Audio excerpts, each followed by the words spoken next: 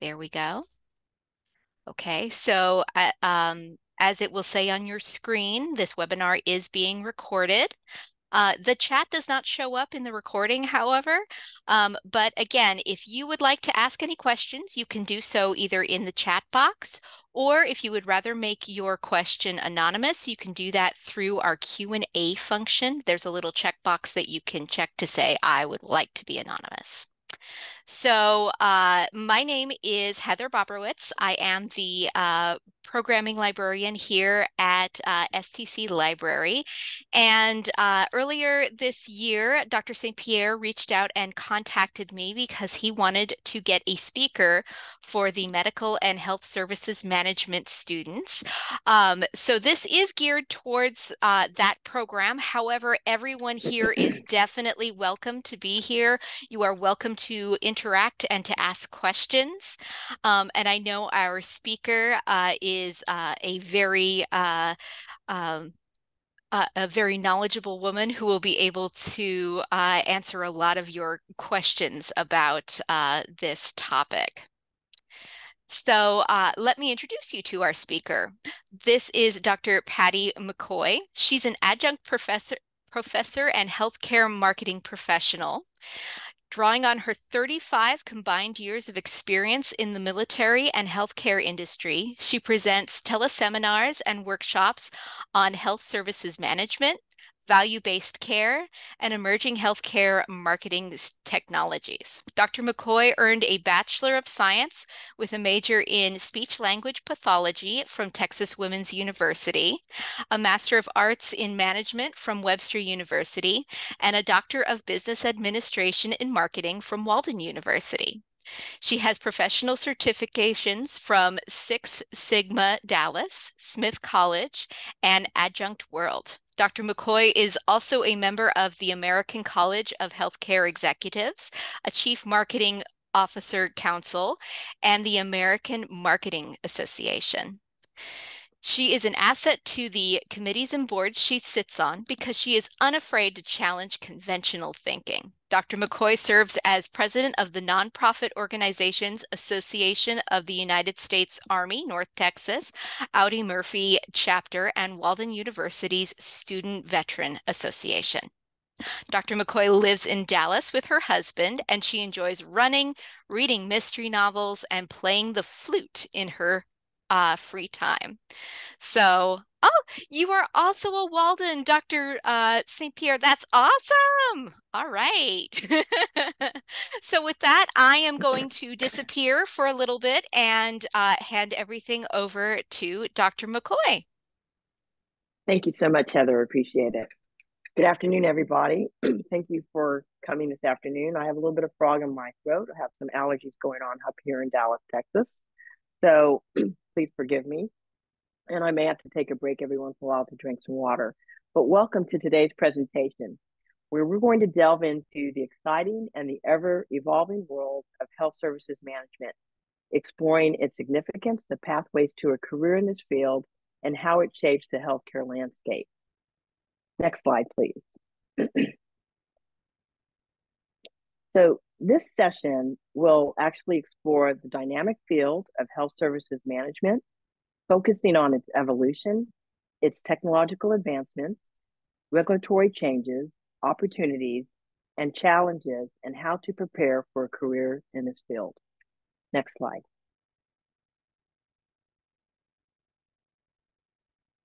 Next slide, please.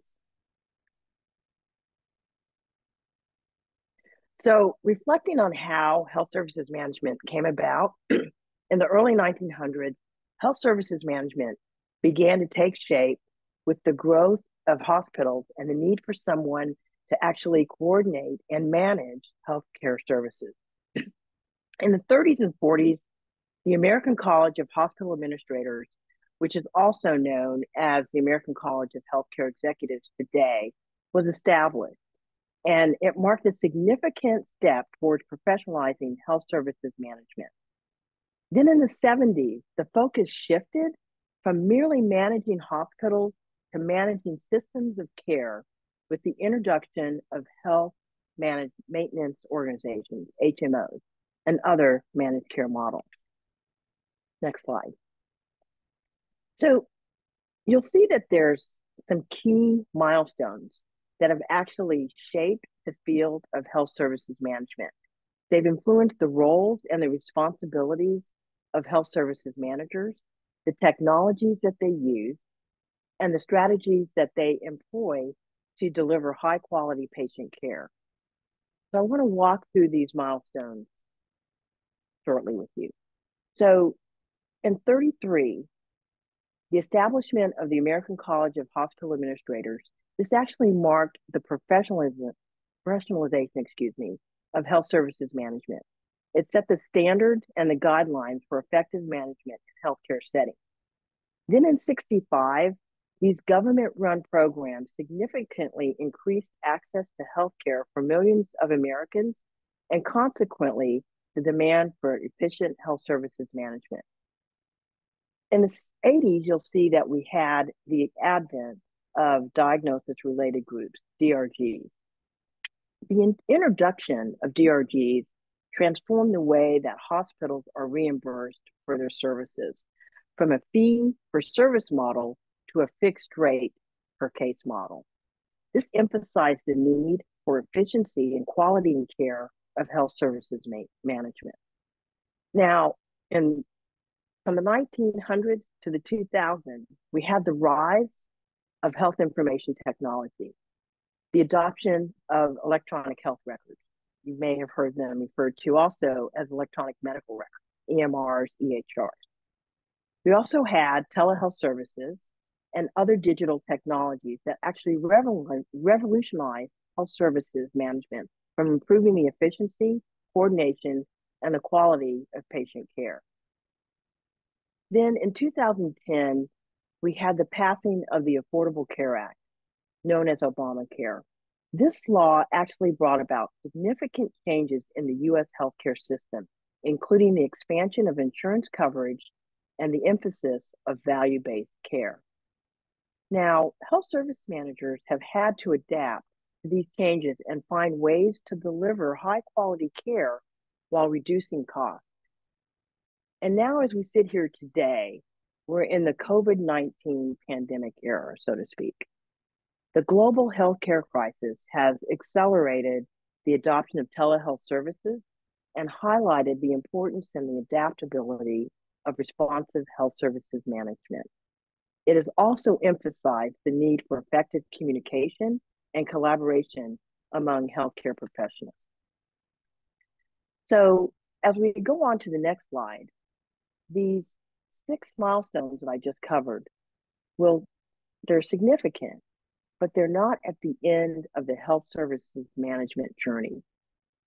As we move forward, we stand at the precipice of a new era that's defined by technological advancements. And the healthcare industry has undergone significant technological changes, transforming the way that care is delivered and the way that it's managed. On the next slide, we're going to talk a little bit about electronic health records, or EMRs. One of the key advancements is the implementation of EHRs. And to understand, it's a digital version of patients' paper charts. They contain the patient's medical history, the diagnosis, the medications, the treatment plans, immunization dates, allergies, radiology images, and laboratory results. There's several benefits of EHRs, and you may know these, but just to kind of review them. They've improved the access to patient data. They lead to more informed decision-making. With the enhanced coordination of care among healthcare providers, we also see an increased patient participation through access to personal records and a reduced healthcare cost due to increased paperwork. And we see the improved safety. We've reduced duplication of testing and improved health. Next slide. So another advancement as it relates to technology is telehealth. And it's referred to as telemedicine as well. And it's about distributing health related services and information via electronic information and telecommunication technology. Wow, that's a mouthful. And in a nutshell, it actually allows long distance patient and clinician contact. It allows the care, advice reminders, education, intervention, monitoring, and remote admission. It is an access to care, particularly in rural areas or underserved areas, and it can actually improve the efficiency of care. Studies have shown that. It reduces the cost of care and increases patient satisfaction. Next, please.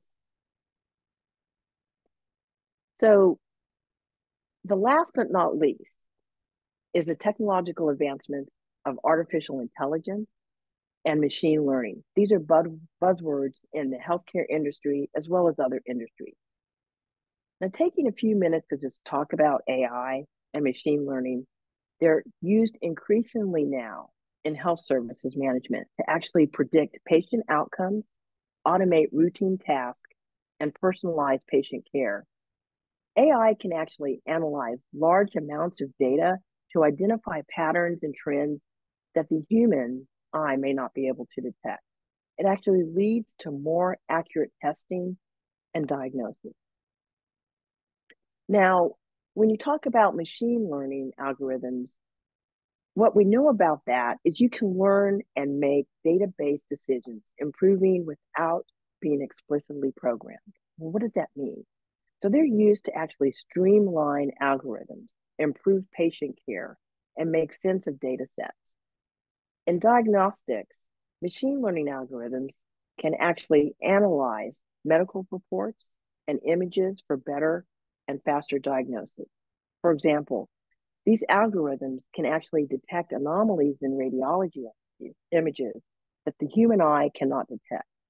For example, a machine learning device is known it's known Inner by Microsoft. It's a 3D radiological imaging machine.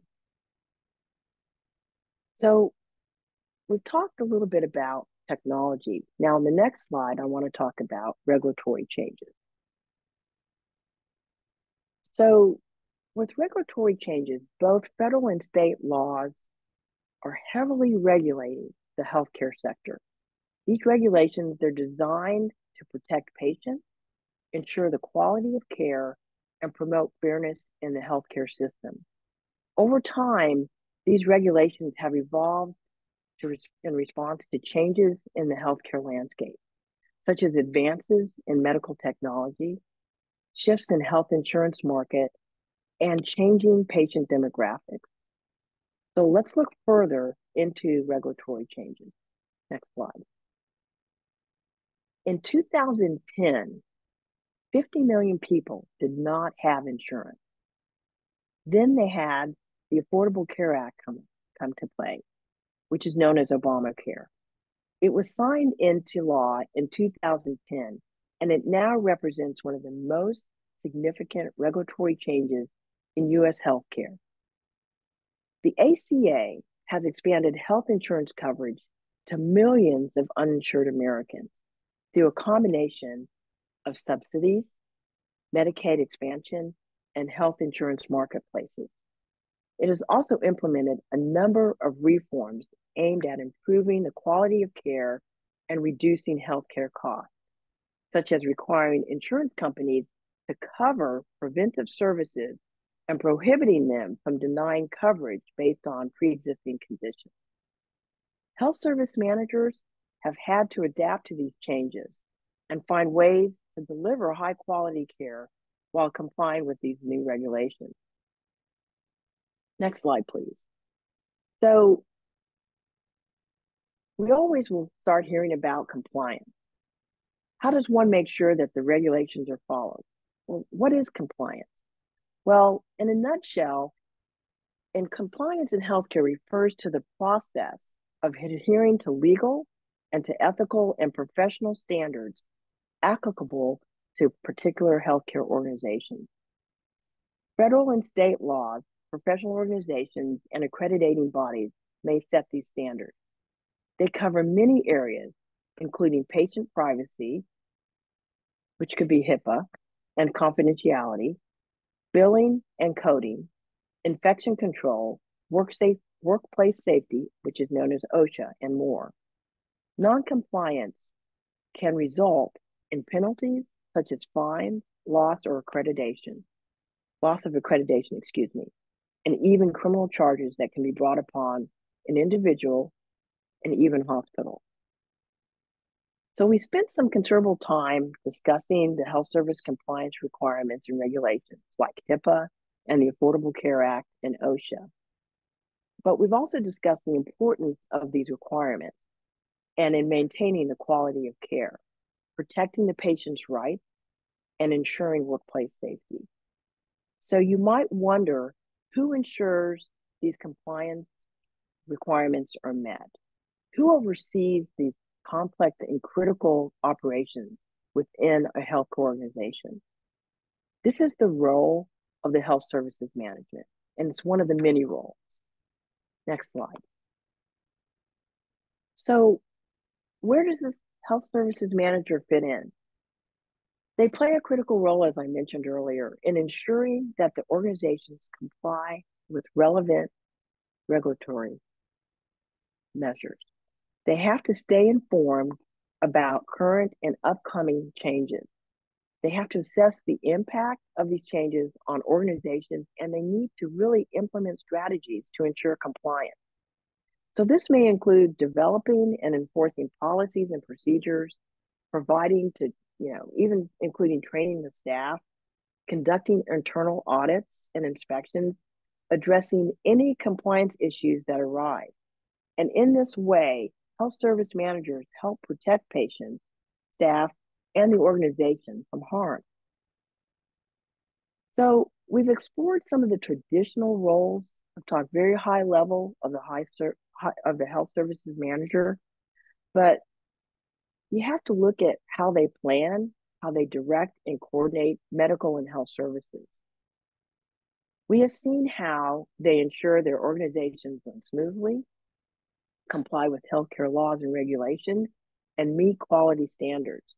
But as all of you really know, the field of healthcare, it's not it's not static. It's always evolving. And a lot of that is due to the technological advancement, to the patient expectations, and the new healthcare policies that occur. So these changes are transforming the way that healthcare is delivered and the roles that are within the health services management landscape. So as we transform into the next part of this lecture, I want to delve into these emerging roles. Next slide. So technological advancements are reshaping, as I mentioned, the healthcare industry. They're creating new roles in health services management.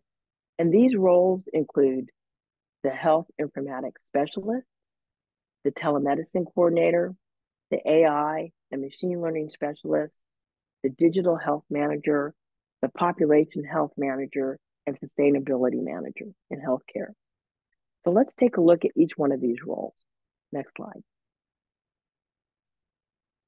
Health informatics specialist, for example, uses technology to optimize healthcare delivery. Well, what does that mean?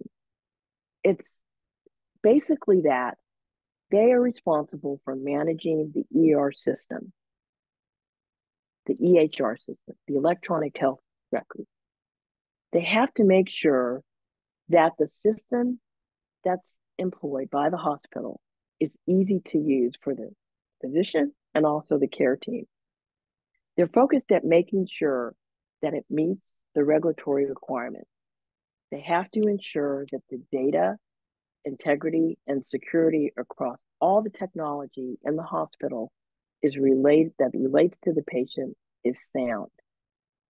It is important for them to really have hands-on with the electronic health records, know all the ins and outs about it, so that they can train and support the staff.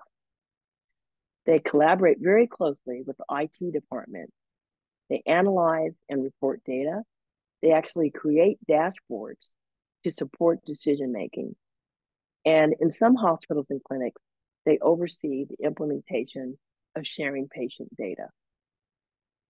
Now, the AI and the machine learning specialists, their focus is really on predictive analytics. And what that means is that they really work on a robotic process of information, such as automating appointment scheduling. In other words, if the patient calls and wants an appointment, what is it that they're going to push? Number one or number two? That's the basics of what an AI machine learning specialist does. It's that predictive analytics, but it's not just on the phone system. It's patient communication, automating compliance monitoring, automating claims denial management reports, automating inventory management and its reports. And the list can go on. We also have telemedicine coordinators. They manage the remote healthcare services, making sure that the physician or the care team is comfortable with the PC on how to log in, what the steps are, and then also communicating to the patient on how to log in to the system. There's digital health managers. They oversee the integration of digital technology. Anything digital that relates to the patient, that's what the digital health manager is responsible for. Then we have the population health manager. They work on strategies to improve the health outcomes of a specific population or community. For example, they may be developing a health information campaign, such as healthy heart, diabetes awareness. You know, they may also be collecting and analyzing data for health demographics to identify risk factors or trends that are happening in that community. They also collaborate very closely with the healthcare providers to ensure the delivery of the coordination and integrated care of a certain population. And they always negotiate, in most cases, the contracts for payers and insurers. Then we have the sustainability manager. They're hired to reduce the hospital's environmental footprint. Their role is critical in that it spans from conducting environmental assessments to managing waste programs to promoting energy conservation programs and implementing water conservation initiatives in the hospital. So these roles, as I spoke briefly about them, reflect the future of health services management. And it's a future that some of you as students may be stepping into. So I'd like to move forward and uncover what opportunities and challenges that come about in each one of these roles. Next slide. So these emerging roles, they require unique skills, combining healthcare knowledge and technical expertise. So as I present them to you this afternoon, this is what I know of today in all the research that I've done, but it can be changing as I speak. And it can change with the hospital, the clinic, whatever agency you go to work for. These roles may change or be modified. But this is what I know today and have seen every day is the health informatics specialist needs a strong understanding of healthcare and information technology and data analysis skills.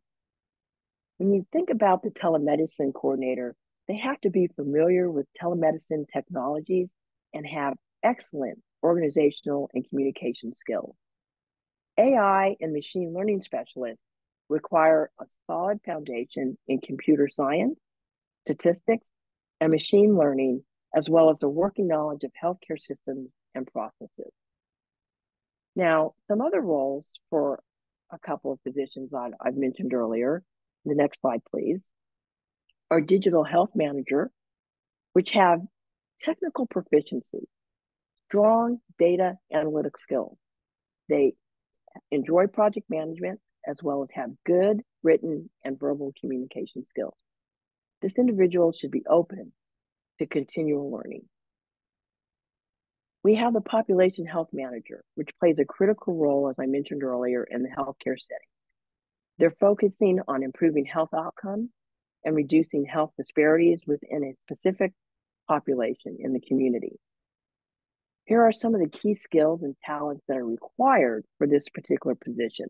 The ability to collect and analyze and interpret data to identify trends, health risk in areas that need improvement. They should also have an understanding of healthcare delivery systems, the health policy, the health insurance, regulatory environment, as well as public health and social determinants of health. Skills in developing and implementing and evaluating population programs and initiatives is imperative. These include setting goals, planning, monitoring progress, and making the necessary adjustments.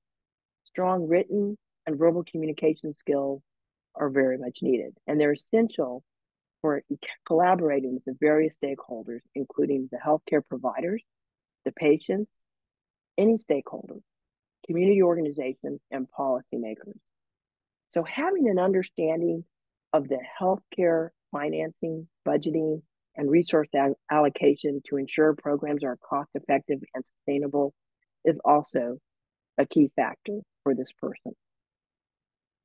When we talk about the sustainability manager in a hospital setting, it's a big word, but this individual plays a critical role in implementing and overseeing the sustainability initiatives that are aimed at reducing the environmental impact of an organization.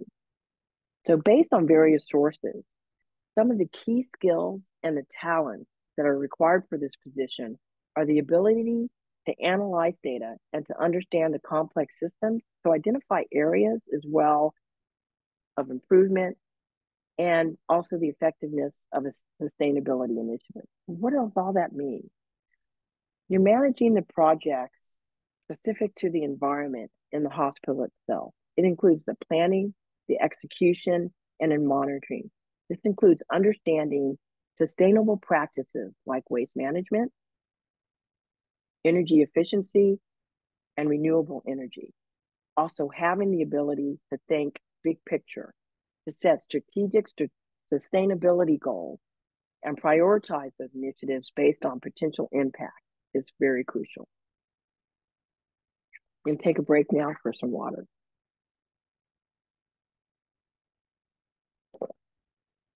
So we go on to the next slide. We talked about all these different positions and the roles and what's expected. So where do you find these jobs? Where do you go?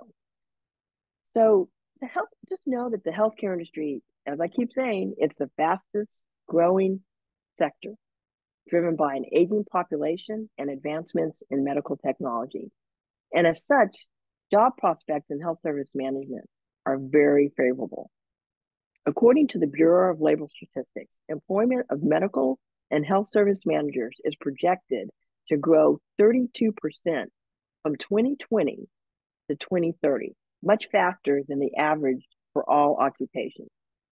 So when it comes to the actual career growth in health services management offers a wide range of career paths, and we've talked briefly about them, from entry-level positions to top executive roles.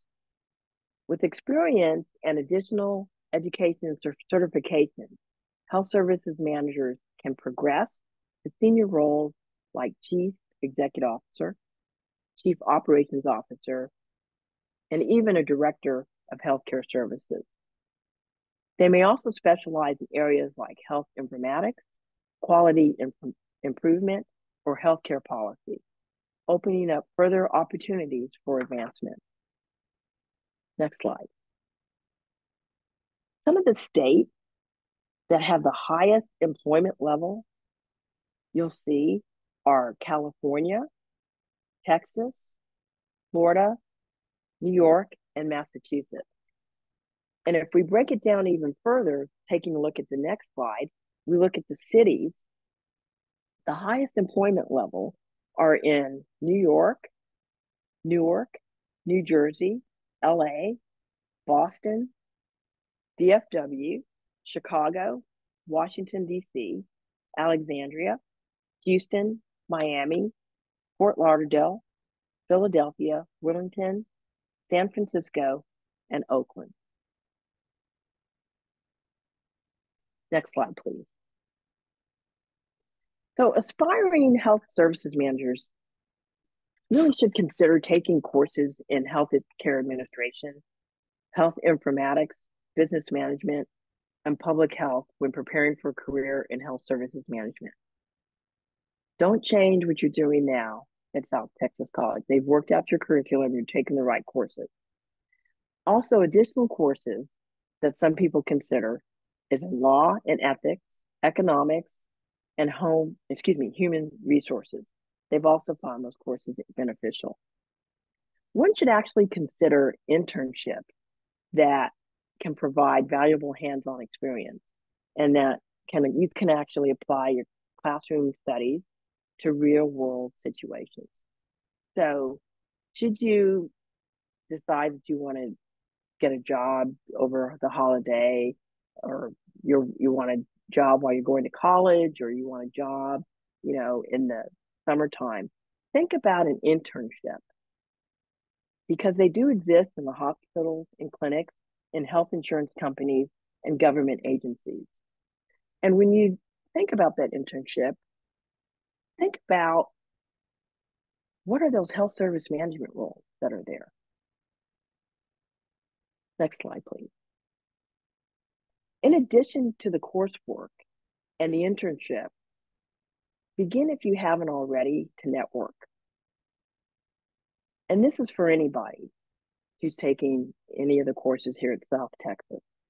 Networking can actually open the door to job opportunities and it can provide insight about the industry. Really consider attending industry conferences if you can. Participate in online forums and seek mentorship opportunities. Stay in touch with your professors and your classmates as they attend, or they may be even attending some of these conferences, or they may be actually lecturing at some of these conferences. So it's always good to stay in touch with them. And after you've completed your coursework or you're close to graduating, you should possibly consider joining one of these organizations because, again, this will actually help with that networking and help you stay abreast of what's happening in the industry. Now, the American College of Healthcare Executives and the Healthcare Information System, they can provide so much. I mean, I learned so much from being there.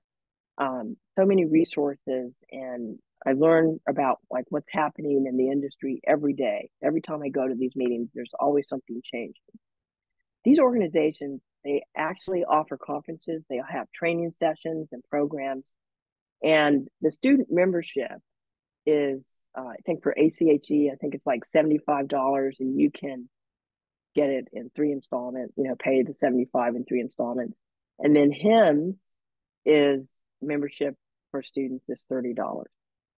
Now your college may actually have free membership too, that offers you, but that's just something for you to think about. I'm not saying you need to go out and do it, but that's something to think about as you advance into, your senior year and you're thinking about what am I going to do?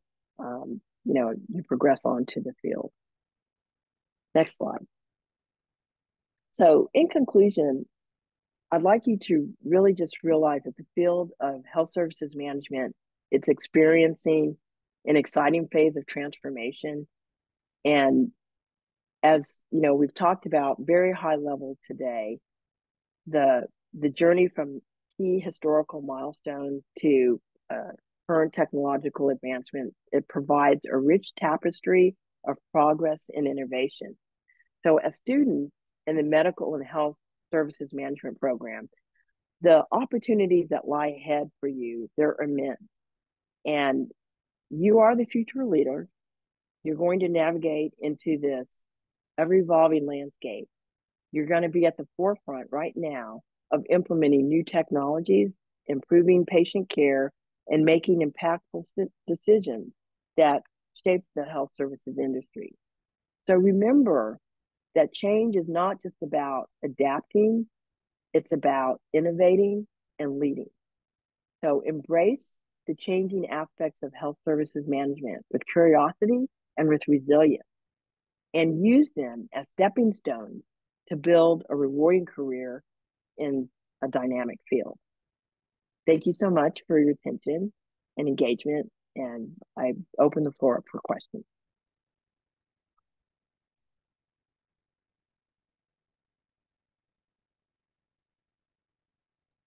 Okay. So we do have a couple questions in the chat from Dr. St. Pierre. How can students balance the ethical considerations of cost effectiveness with the delivery of high quality patient care in health services management? Oh, that's a great test question. So, in balancing that, I would, um, from my experience, it's if you're not by yourself. It takes a village, okay?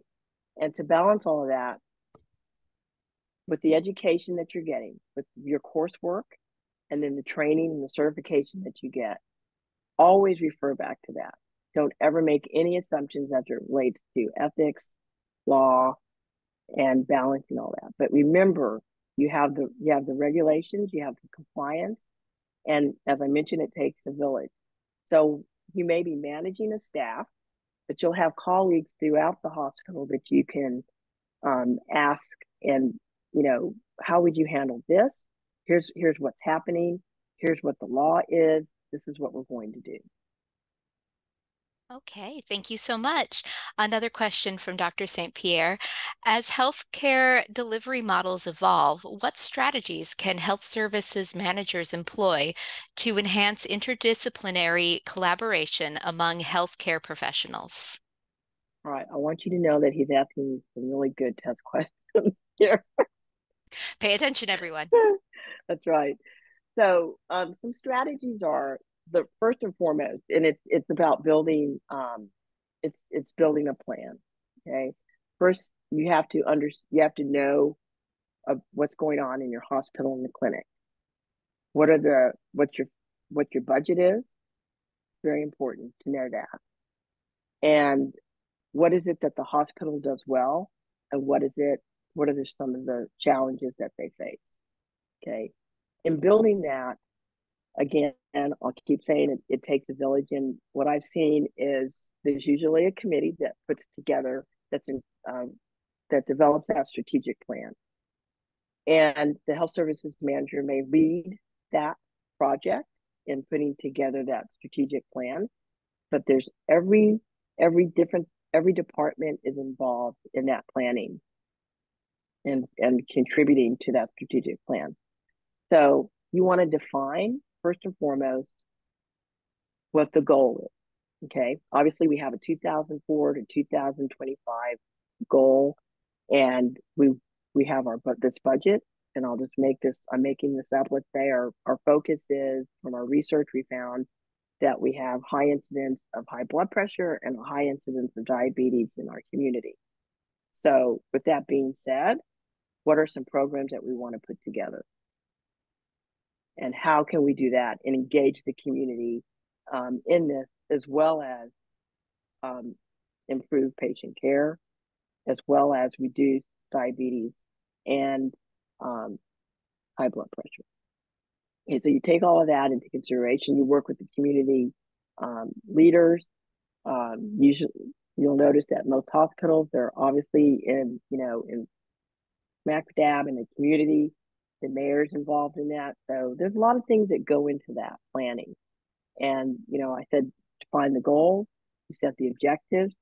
Timeline is important. The budget, and takes a village. Follow the steps, and use that plan as a roadmap. Does that answer your question? I hope it does. Unfortunately, I do not know much about it, but I will let you know if Dr. St. Pierre confirms in the chat. Yes, he said, thank you. Okay. Yes. Okay. We have a question from a student. What do you believe are the best certifications to obtain a better opportunity to receive a job as a healthcare manager? Well, I would say, again, I'm always going to say it takes a village. So first and foremost, you want to make sure that you're getting all the certifications that you possibly that South Texas College offers that you can get free. Um, take them. Okay. The best certifications for that would be, um, we talked a little bit about getting a law.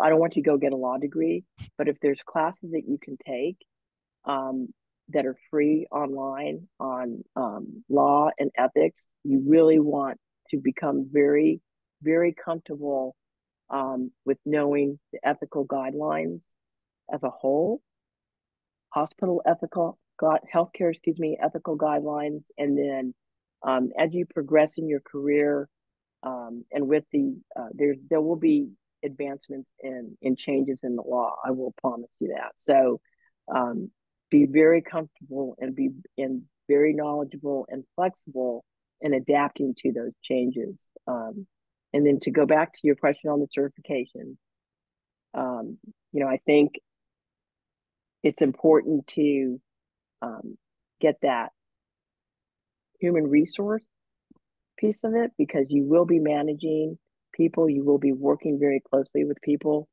So if there's an opportunity for you to have any type of a human resource or managing certification, you should consider that. Okay, thank you so much. Another question from Dr. St. Pierre, so pay attention, everyone. Considering the current emphasis on preventative care, how can health services managers contribute to the promotion of public health initiatives within healthcare or organizations? Okay, great question. So if you just kind of, I know you're in school, and so your focus is all in school, but if you take time over the next few days, um, turn on television, or look at when you're out looking at your phone, listen to what what hospital events are going on. Okay. Like right now, there's going to be the big toy drive, but around the toy drive, there may be something else going on. Um, the month of November may be cardiac awareness month. Okay. So every month, every quarter, hospitals have some type of a promotion going on as it relates to improving healthcare, whether it's um, cardiovascular, um, whether it's respiratory, whether it's women's well health, children's well health, cancer awareness, breast cancer awareness, all of that. So when you're putting together your strategy as a health services management, again, you're going to have research that you've done. So you're going to go out and either um, employ a research company to help with that, or you may actually have a research department. Most hospitals have a research department, or they um, go out and they'll collect that research and they'll bring it to you. And so you'll have to look at from the research that's been provided to you, what's the highest incidence of health related case that you're seeing out there in the community, and then based on that, that's how you can put together your plan. So let's say the highest incident is heart, high blood pressure. Okay, so for December we're going to focus on high blood pressure and put together a promotion for that. Okay, and then in January it's going to be breast cancer awareness. And remember now, there's also months, like October is breast cancer awareness month, so you want to kind of chime in with that. So January may not do that. January may, I may say, you know what, we're going to do respiratory awareness. So any type of lung nodule um, treatment or diagnosis treatment that we can provide, let's look at that. And then in February, since it's Valentine's Day, it's cardiac awareness month, is heart health, right? So those are some things that you want to think about as you plan that promotion for health awareness, excuse Okay, thank you so much. Does anyone else have any questions? I haven't seen any more show up in the chat, but feel free to put them in there. Um, There we go. Dr. St. Pierre had one on deck. Um, in the context of evolving healthcare policies, what changes and opportunities do you anticipate for aspiring health services managers? So changes that I see definitely occurring would be first and foremost is insurance. We talked about Obamacare, and that's ever evolving because we're offering, free healthcare or healthcare for everybody, right? Um, we're going to see that change as far as not so much what's provided, but it's going to grow. I think it's going to grow. So everything we have an aging population, and so with that aging population, there are conditions that scientists are finding, doctors are finding that hey, we can treat, and this may prolong the life of this individual. So we may have to adjust that as far as the payers. So what does that look like? So I think as I said, to be flexible and to be resilient is always expect every year that insurance uh, is going to change, and I think with Obamacare, ACA, it's going to increase. It's not Medicaid, Medicare. If you watch television, all these commercials on there. Most of you don't have to worry about that, but it's changing, right? So it's evolving. I think that's the one of the biggest things. The other thing is patients' rights.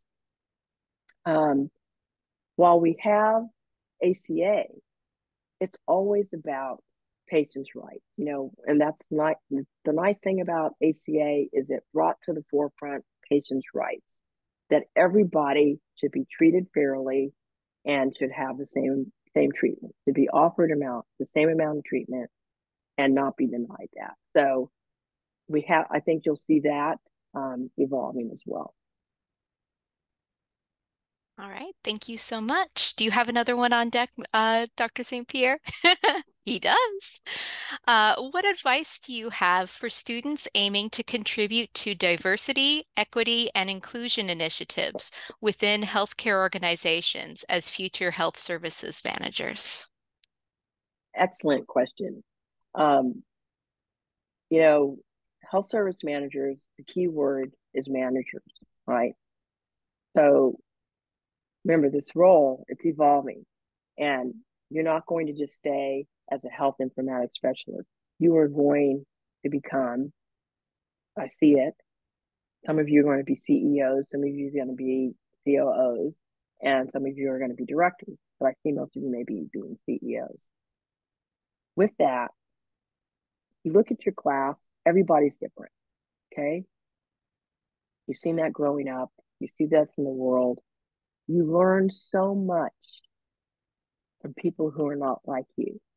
There's so much that people bring to the table. So, where I'm getting at that is it's important to accept change, to accept diversity, bring people in who aren't like you, who may not think like you, because you'll learn so much from them and they will learn so much from you as well. So, how do you do that?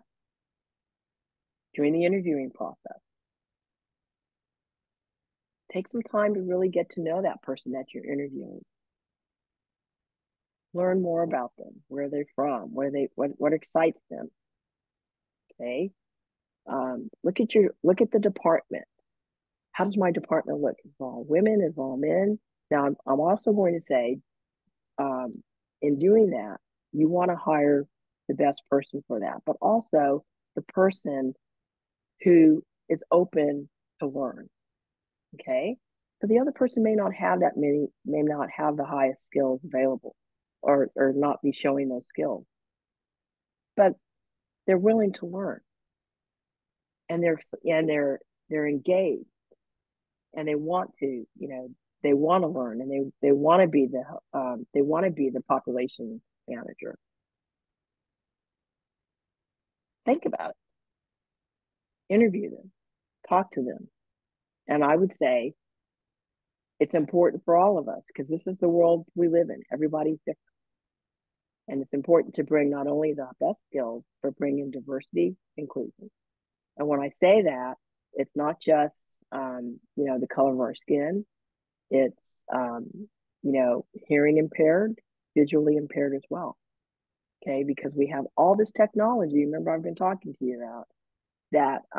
It's just amazing um, that everybody in the workplace, anybody who wants to work, who wants to contribute to the health and the welfare of a patient, there's a place for them. Awesome. Thank you so much. Mhm. Um, Another one from Dr. St. Pierre. Uh, in what ways can students proactively prepare for leadership roles in health services management during their undergraduate studies? Oh, well, this is a great question. First and foremost, I would say um, go find out what opportunities are there in the college there for students in the leadership role. Do you have a student union? You have a student group? Is there a diversity group there? Become, consider becoming either the president, the secretary, whatever. But take a take a leadership role in it. If you feel like that's a big jump, you take baby steps. At least become a member of the organization, right? And then volunteer and but set some achievable goals. Don't just be volunteering for like 3 months. Volunteer for 3 months and then say, I'd like to be the secretary. I'd like to be the vice president. Okay. Also, talk to your professors. They don't bite. They're people. Believe me, they sat where you are today. Okay. Ask them, what can I do? I'm looking for a leadership role where I am today as a student. I'd like to take on more of a leadership role. What can I do? How can I help you in your class? You know, um, Heather, reach out to Heather. She may need somebody to help her with, the next webinar that occurs. You may take on this leadership role to be the moderator. Okay. I'm always looking for Right. students to work with and everything. So Yep. yeah, no, definitely reach out to me. I'll even put my email in the chat for you guys. Yep. Um, this one isn't a question, but is a compliment. Oh, I love the feedback you're giving. It's good to hear that support is needed within organizations to prepare us for what healthcare can be in the future. I'm really enjoying this. good. Thank you. I'm glad you are. I'm glad you are. We're always happy to get feedback from you guys. And that's another thing that you can also send to my email if you would like to. There we go. So yeah, if you want to do something with the library, you want to be involved in something like this, let me know. Right. Oh, I forgot one other thing because I did this in college. Is I talked about the American College of Healthcare Executives and HIMSS. So in each one of those organizations, you may have a local chapter there, and so as you can even reach out to them to that local chapter and ask to be a volunteer. And then as you begin to volunteer through that, you can take more of a student leadership role because you'll find that both of these organizations are, I mean, they embrace students. In fact, they'll say, hey, our next meeting is December 7th and we need somebody to help with registration. All you have to do is like stand at the table and check people off. Can you help with that? you know, you may think, oh, that's kind of crazy, but I'm telling you, that helps. That's your first step, the baby step into the leadership role and getting out to see people and network, network, network. Whether you're in health services management or not, it's important to network. Yes, and I know that I'm not speaking from health services because I have not gone to any of those conferences, but I have gone to plenty library conferences, and I know that they are very happy to help students get in. There's usually a student rate for events like that. But the other thing is that if you volunteer, a lot of times they will just give you your pass for free. Yeah, get in And free. then you spend so many hours at a registration desk, handing out badges, maybe directing people around to where the vendor hall is, things like that. And then the rest of the weekend you get to spend at this wonderful conference that otherwise would be financially prohibitive. So, I did that a couple times while I was in my grad school program for my library master's. So, that's a great way to do things too. We're always looking, and feel free to reach out to the library too. We don't tend to use a lot of volunteer work at the library, but there's almost always something that we can refer you to. We'll have events coming up. We network with a whole bunch of the different departments at the college, and we can let you know about all the different fun things that are going on that you could hop in and volunteer at and take a leadership role in. Like Dr. McCoy says, it takes a village, and whatever your special interest is could be something that you wind up applying on your in your health management field because there's just so much that's involved. Yeah, So. absolutely. All right. So we are close to 3 o'clock. So I want to honor everyone's time and thank you guys all for coming to this webinar. If you would be so kind as to fill out the feedback survey you're going to be getting in your email within the next 24 hours or so. I would really appreciate that. Basically, we take the information that you guys give us and the feedback that we get, and we are then able to offer more events like this and bring more wonderful established speakers like Dr. McCoy here to speak to you guys. So thank you very much again, everyone, for coming today. Thank you, Dr. St. Pierre, for reaching out to the library and working with us. And thank you again, Dr. McCoy. And I hope things get sunnier for you in Dallas. Yes, I'll yeah. try and send some sunshine your way. Thank you. Thank you so much. Thank So you guys so much for taking time from your afternoon. I really do appreciate it, and enjoyed being here. And feel free to reach out to me if you have any questions.